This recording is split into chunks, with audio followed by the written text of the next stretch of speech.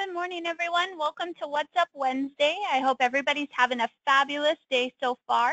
My name is Erin, and today we're going to be going over the IDX setup. So we'll be going through how to get your IDX all set up and showing you some different techniques and things to do with the IDX. So we'll have that.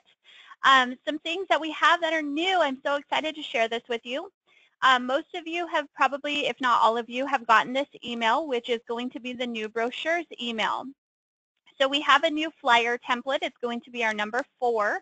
And then also we have some other different things too that you can do with a flyer. So I want to go through those real quick and show those. This is such a cool option.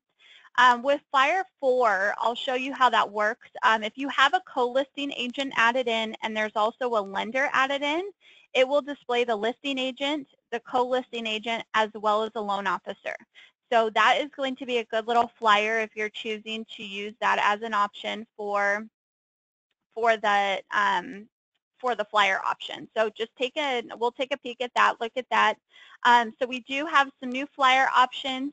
Also, there are 2 finance flyers completed as well. So if you are a loan officer in the system and you've done your OH flyer setup, you'll see that there's 2 finance flyer options that you can choose from going through the system.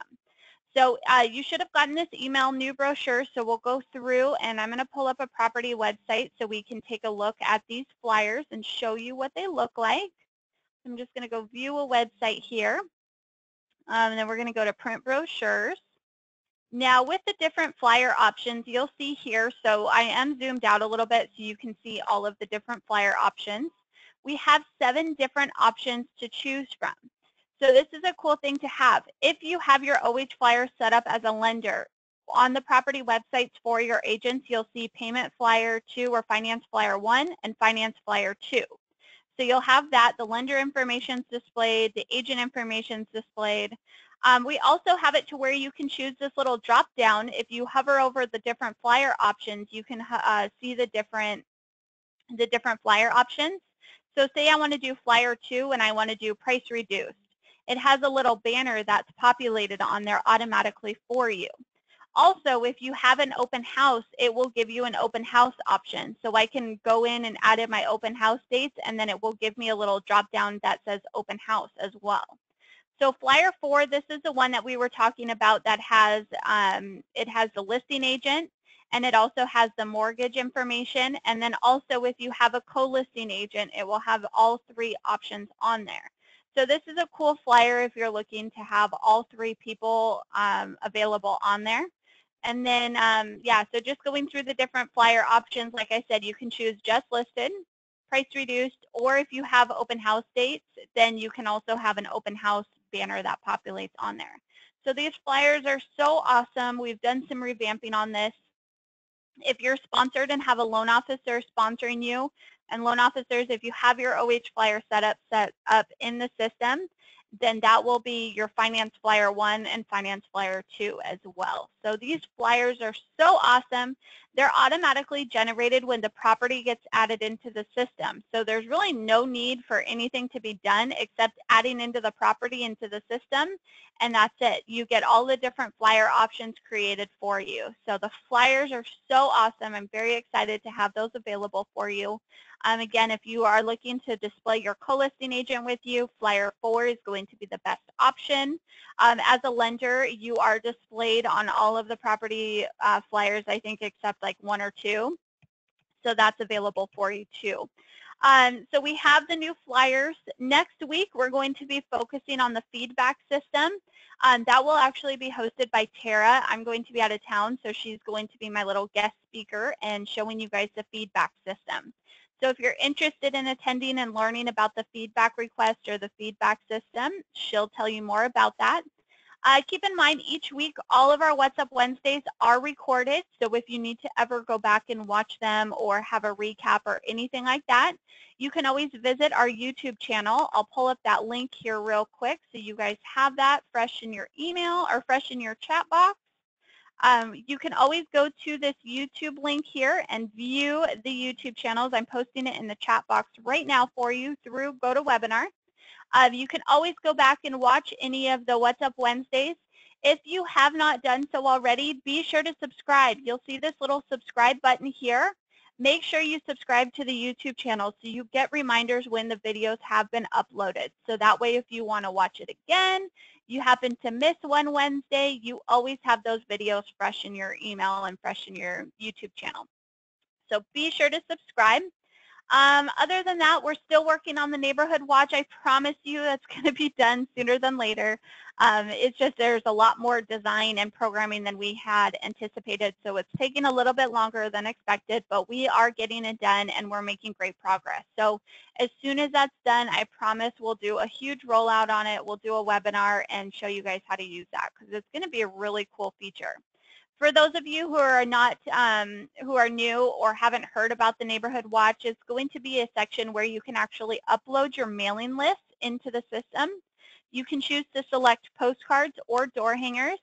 And then if you do the postcard option, you have an option for us to send them out for you. So we're doing your mailing for you. It's going to be a simple way. You upload your mailing list, select who you want to send it to, and then we do the rest for you. You'll also have an option to select the ones, the postcards or door hangers that you want, and then we will mail them to you as well. So you can choose to do either or. So that's going to be a really cool thing that we'll have available for you. So with that being said, we're working on a bunch of new things. So we'll, as those become available, we'll definitely let you know and keep you in the loop with that. So let's get started with today's topic, IDX. So if those of you who are newer to real estate, or if you're a loan officer or maybe somebody who isn't too familiar with IDX, what it is it's Internet Data Exchange. It's going to be a property search that the agents can actually add on to your personal website or onto their personal website for them to be able to have consumers go and search properties on the actual MLS. So we work directly with each MLS, and if for any reason you don't see your MLS, let us know. We do it by request base only, so we reach out to the MLS and see what we can do about getting the direct feed so we can have that IDX available for you. So just give us a call if for any reason you don't see your MLS listed, and we'll cover that right now. So to get your IDX set up in the system, you will go to your setup options, which is going to be this little gear icon here in the right-hand corner. You'll see that you have a little box here that says IDX Setup. So we're going to go ahead and click here and click on IDX Setup. Now, just to give you a little heads up, there is a small fee for the IDX. We do have to kind of pass on some costs that the MLS makes us do to kind of just stay in compliance and make sure we're, staying compliant with every little thing that we have. So if we don't stay in compliant, then we lose our feed, and then that means we can't provide that MLS for you. So we just have to make sure we're staying in compliance. If you have questions about fees or costs or anything like that, let us know. We can give you some information on that. The most average price is $11, but each MLS is different, so the price could be a little bit higher. So when you get to this section, you'll go to your IDX setup. Because I have my special security settings in my account, I don't have to enter in a credit card. But when you go through and set up the IDX, you'll see IDX credit card here. So you'll need to enter in your credit card information in order to get that set up. So it is a monthly fee, and then that will just come out on a monthly basis to cover the IDX fee. Keep in mind, you do not have to use IDX if you don't want to. It is something that you can choose as an extra add-on.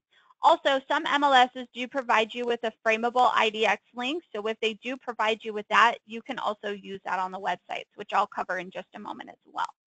So setting up your IDX search, what you would want to do once you have your credit card information all set, entered in and all ready to go, you'll click here on this Add New button here. When you click on Add New, it's going to give you an option to add in a new IDX search. So from here, you would go through and you'll choose your MLS. So I'm going to go down and select California Regional MLS because that's our local board here. And then what I can do is do a search nickname. Now this is just for you to be able to kind of keep track of your different MLS searches. The cool thing is with that fee that we charge, you can have as many searches as you want within the system.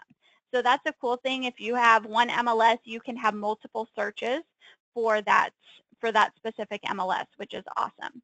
So I'm just going to do new property search here. And then I'm going to go ahead and you can select your starting zip code, state, or city if you want to. So I'm just going to do our local zip code here. You can choose to have it show up on a grid, on a map, or on a list option. So it kind of gives you some different view options that will default with these. Now this is going to be the default settings when you go through and you set up this IDX search on the personal website. So you can go through and you can select. I personally think the grid looks good. We've actually revamped it a little bit and made it look really awesome. So I want to show you that too. And then also you can choose your search radius. So you can go up to 100 miles if you want to, or you can stay within a short little radius. I usually like to stay under 10. I think 5 is a fair number. When you do set up this search, it doesn't mean that they can only search for homes in this specific radius. It just means this is where the default mapping option is going to have as a starting point. When they go to search, and when I say they, I mean the consumer, when they go to search on your personal website, they still have an option to search anywhere throughout that MLS and that search, but this is just a starting point. So this will display the listings within the 5-mile radius. You also have some optional values, which is just going to be like show homes below $1 million or show homes below 500,000. Maybe you want to show homes above 500,000 but no greater than 750,000. So this kind of gives you an option to go through and really do your options as you choose. So now that I have this filled out, I'm going to go ahead and hit save here. And now my new property search has been done. Now keep in mind, most MLSs do require a form to be filled out, so you can click here on this form button. You can usually download the IDX form. If not, sometimes you have to contact the MLS directly in order to get the form. You do have to download the IDX form though, and make sure you sign it and everything is up to date on here. So be sure to do that and upload it. Once we have your IDX form uploaded, our IDX specialist does get notified, and from there she can go ahead and make your website live once you have it all set up. So the form is really, really, really important. Make sure you have that form filled out. So we have our IDX all ready to go and all set up. So now what I want to do is I want to add this on to my personal website. So I'm going to go to my personal tab here at the very top of Agent Marketing, and then I'm going to go to Personal Website. So now I have my agent website set up here. So now I want to add this property search onto my actual website here. So I'm going to go ahead and click on this little menu here. It's going to be the little bullet point icon. And then I'm going to go ahead and I'm going to actually go ahead and click on Add Page here. So I'm going to do Add Page. And then from here, you have a few different options of things you can do. You'll go to your agent pages here, and you're going to go ahead and click on IDX Property Search. Now, if you get a frameable IDX link from your board, from your local MLS board, then you'll click here on this outside IDX Property Search URL. And then from here, you can paste in your URL and then have it open up on your actual agent marketing page. Since we have our IDX set up within the system, I'm going to go ahead and just do our default IDX Property Search. And then I'm going to go ahead and do New Property Search here. So now I can choose to do a different tab here. So I'm going to do Search Homes for Sale. And then I'm going to take away that page title and leave that blank. And then I'm going to go ahead and hit Add. So I have my menu text in here. You can choose to do a page title if you want to. And then you also have it to where you can have your property search selected. So now I'm going to hit Add here. And now I've got my Search Homes for Sale. So I'm going to bring this up here, go to the very top here, because I want this to be the very first thing that my consumers see when they go to view my website. So now I have my Search Homes for Sale. So now if I go in here and click on View Website, it's going to pull up with the property here that we have. Now we have this cool little IDX box here where consumers can actually type in their city, state, or zip. They can do the radius, the price, bedroom, bath, and hit search. This will actually search the MLS data as well. And I'll show you how to set that up in just a second. So if we go to search for homes for sale, we actually will have this available now. It has all of those homes in my area that I actually have specified. So it pulls up the IDX right away and has all of these different homes listed here. So this is a really cool thing that we have available for you, being able to have that IDX search. So it's cool. The good thing is if you click on a listing, it does a cool little slide out, so you never lose your spot. So the consumer can say, oh yeah, I want to look at this one instead. And so now it will just pull over to that. Wow, that picture is beautiful. So then it will just pop over to that other property. So that way they don't have it to constantly refresh and then scroll down to the bottom and all of that stuff. It will just plop out, and then you can choose to hit close too. So that's setting up the IDX on the personal website. Pretty simple. So now I want to show you how to set up that little search bar. So we have this on our website. Now keep in mind, this is only going to work for layout 7, layouts 9, and 10. So keep that in mind. This little search box only works for specific templates that we have on the system. So I'm going to go back into Agent Marketing, and I'm going to go back to my personal tab where my personal website is listed, and we're going to go to this little tool icon here. So this is going to be the little wrench icon. And then you have an option for the, so you have your Pearl options here, and then you'll see that it has a simple heading search, or there's the advanced search. With the advanced search, that's going to give you the bedroom, bath, the square feet, all of that. If you choose to just do the simple heading, I'm going to save it real quick and show you exactly what it looks like. So this is the advanced. You'll see that it has all the price, the bedroom, bath, and then if we do the simple, it's just going to give you the city and state. So you can choose to do either or. Now keep in mind, again, this is only going to work on layouts 10, 9, and 7. So you can only use this little search box on those specific templates. So keep that in mind. So you can go through and choose to do whichever one you like. I personally like the advanced. I just think it looks cooler. It's got more information on there. And then also through the tools section for your website, you also have a bunch of different options to turn on and off through here too. So just a little side note there. So that's setting up the IDX on the personal website. Now keep in mind too, we do have an extra add-on for the IDX, and that's our Facebook IDX search. So I do have my business page here set up. You'll see that it has the IDX search all set up already. So I'll show you how to set this up and use this as an option. Now this goes based off of your default IDX setting that you have under your MLS or under your IDX setup. So going back to the gear icon here, we're going to go ahead and go back to the IDX setup. Now you'll see here, if you're setting up multiple IDX searches, you will have one that is going to be your default. Now if you hover over this, this will show you what it's going to be. So this is going to be your default search. Now you can always go through and rearrange. So if you wanted this new one to be your new default, you just click and drag them in the order that you want them to show up on. So you'll have your default. That's what will populate onto your Facebook page for your IDX search. Now to set up the Facebook IDX search, you must have a business page in your Facebook account in order to do this.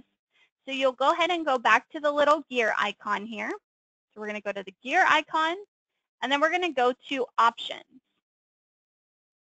Now through the options section, you'll see that you have two sets of eyeballs. So you'll have one, which is going to be go to your Facebook app, which is going to display all of your active listings. Or you have the second one, which is going to be the IDX search setup. So you can click on this set of eyeballs, and what it's going to do is it's going to pull up this little section here that says Add App to your page. When you click on Add App to your page, it will give you a drop-down menu for you to be able to select your business page. Because I already have this app installed, I don't need to go through and do this. You'll literally click on the drop-down menu, select your business page, and you're done. That's it. So then you can go in and you can view your actual business page here and see all of the listings from that IDX search. So this is a really cool feature to have available for you to be able to use. You do have to have a business page set up, and you do have to have the IDX set up in order to get this onto your Facebook page. So that's setting up. That's pretty simple, easy to do. If you get to this point and you have questions on setting up your business page or setting up the IDX, let us know. Again, our support hotline number is always available to help and always can answer any questions too that can be helpful.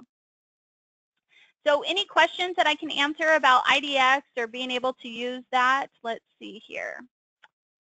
So if for any reason you do not see your MLS, be sure to call our support hotline number at the top of our website, and we can look into getting your MLS going.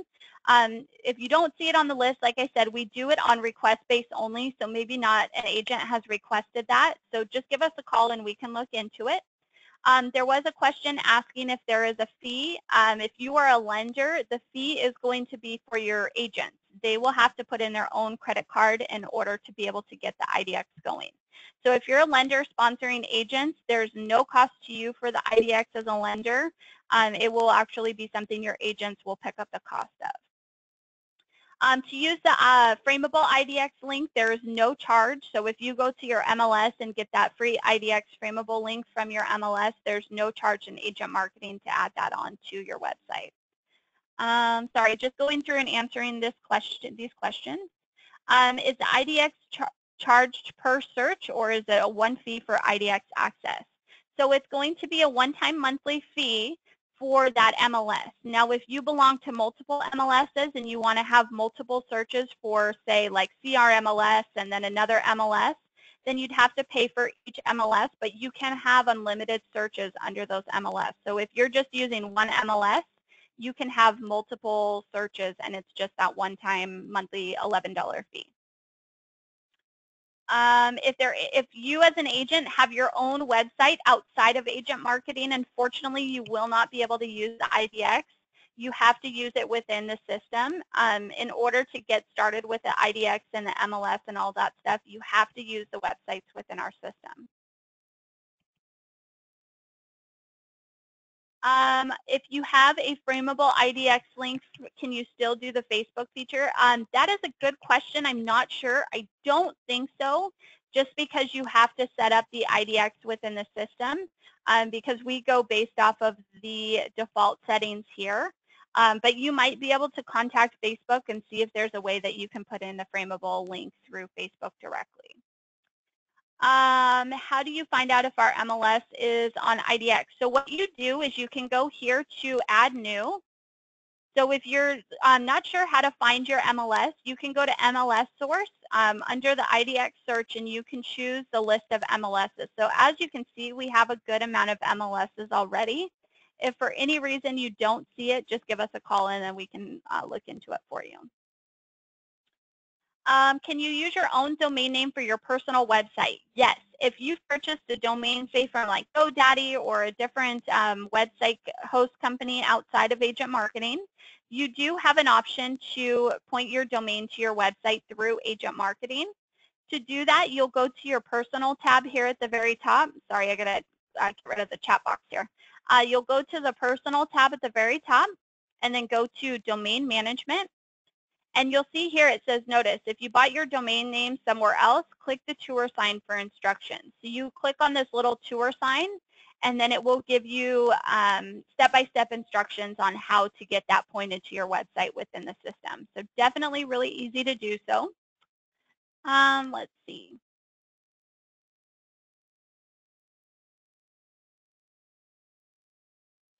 Sorry, I'm just reading through some of the questions.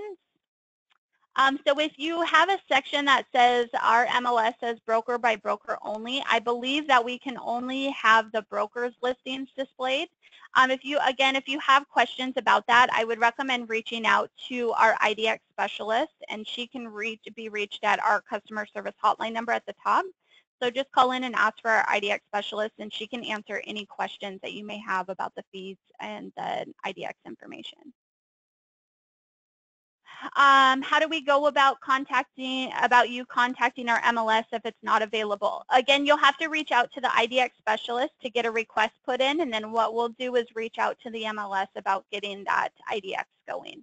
So definitely reach out. Again, our support number is at the top of our website, so feel free to call and then we can go ahead and get that going. Sorry, just reading through some of these other questions here. So there was a question asking about the email drip campaigns, asking if we can actually push it down. As of right now, no, but I will reach out to our programmers and see if there's a way that we can do that. The question was creating a campaign under a sponsor account and then pushing it down to all of the agents' accounts. As of right now, we don't have anything available like that, but that is something I will suggest and see if we can do that. So any other questions? Anything else I can answer for you?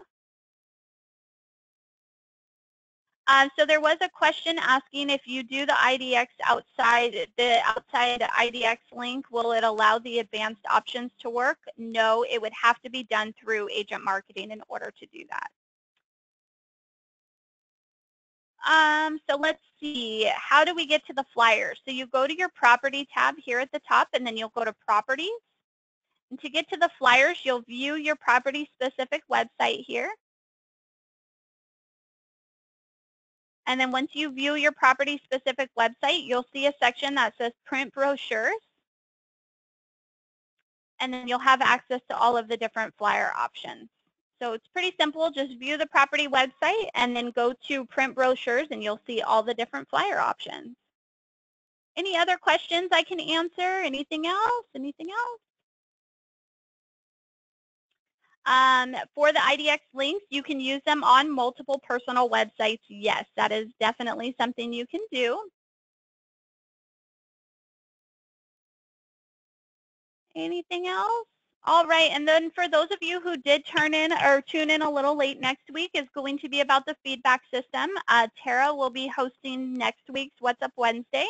So feedback requests, definitely attend if you're interested in learning more about feedback requests. Definitely it's going to be important. So it's definitely something you can utilize and have available for you in the system. So the feedback request, really important, a great little feature that we have. So Tara will be doing What's Up Wednesday next week for the feedback request. The flyers are new, so if you haven't had a chance, take a look at our flyers that we have. And that looks like that's it for questions. So I really appreciate each one of you showing up today. If there's anything that I missed or couldn't cover, definitely feel free to call our support team. The number is at the top of our website here. You'll see the help hotline. Feel free to give us a call, and we can answer any questions you may have and help with anything. Thanks again, everyone. I hope you all have a fabulous rest of your Wednesday. Have a great week, and we'll see you soon. Thanks, everyone.